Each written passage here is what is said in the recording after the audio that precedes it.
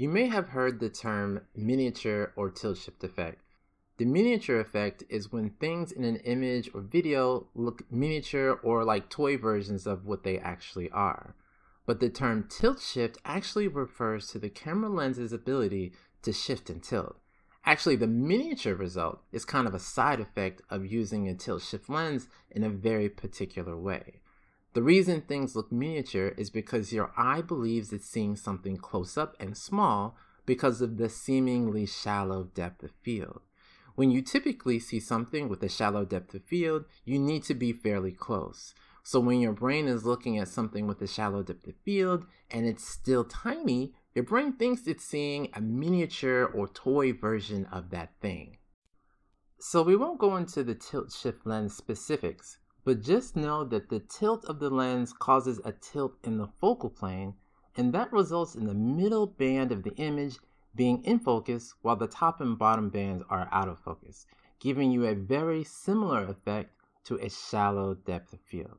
Now let's talk about creating the miniature effect you're probably here for. I'm going to assume you want to create this effect with a CG program like Blender or Maya. I'm going to show you how to do this in Blender, but if you're familiar with another program, you should be able to figure that out as well. And one of the methods I'm going to show you, you can even use a program like Photoshop or GIMP. So let's start with the setup. What you're shooting needs to be small in the frame, and you should shoot from above at about a 45-degree angle. That's the perspective you would have if you were looking at something that was actually really small, that was in your hand or on a table. So it's important that the setup is right, otherwise the effect won't quite come off right. I'm going to quickly show you how you can get this shallow depth of field effect here. We're going to do this in a simplified city scene, here made completely of blocks using Blender. When we're talking about shallow depth of field, the thing that matters is focal length, focal point, and f-stop or aperture size. Changing the focal length in Blender gives us this zooming effect. For example, when trying to get the miniature effect we're talking about, we want a fairly wide angle of view, so we're going to pick 22 millimeters. The other thing that matters is the focal point. This is where a CG program like Blender is great because we can just select the object we want to be in focus, and then if we move the camera or we move the object, we don't have to change the camera settings. Just to make that apparent, we're going to arbitrarily increase the focal length so everything is completely out of focus. Then we're going to make sure the depth of field box is checked. Now we can use the dropper to select an object. After we click on an object in the 3D viewport, the object is now in focus. So we're going to do that process one more time, except completely zoomed out, just so you can see how it would work. So you may have noticed that everything is in focus because our shallow depth of field is not that shallow yet. To get that shallow depth of field we need for the miniature effect, we need to change the f-stop, which is the aperture size. And the only thing you need to remember is the smaller the number, the bigger the aperture is.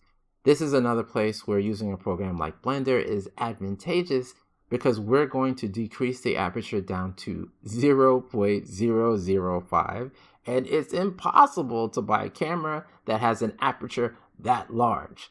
But in Blender, you can just type it in, and like magic, we have that shallow depth of field. That's why you need a special lens like the tilt shift lens that fakes this effect if you wanted to do this with a real camera.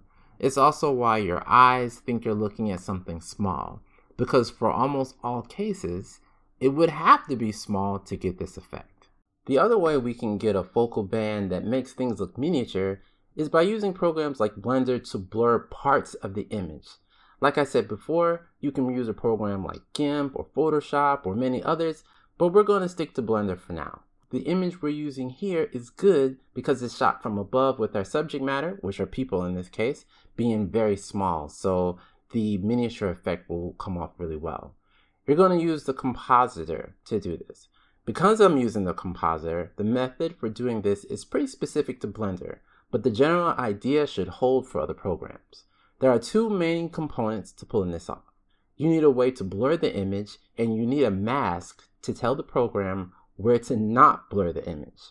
In Blender, we're going to use a blur node for the blurring and a box mask node for the mask. In Blender, you could have also used the defocus node or the directional blur node for the same effect, but we're going to stick to the blur node. I also used the color ramp to fine-tune the mask. At this point, I'm going to assume you know the basics of how to use the compositor. So just pause the video here and recreate the node graph. There are two blur nodes here. The top blur node controls the blurring of the mask, and the bottom blur node controls the blurring of the image. We blur the mask because we don't want a sharp line between the non-blurred and blurred portion of the image.